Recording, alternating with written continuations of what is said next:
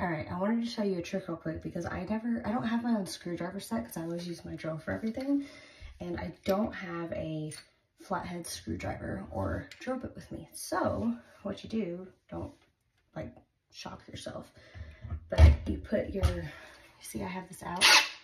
I put the screw in here and tighten it. And then you reverse it. I let go, hold on.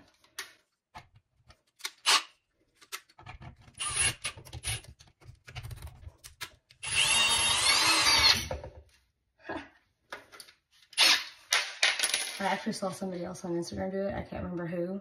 And I'm like, why hadn't I ever thought of that? So there you go, there's your tip of the day.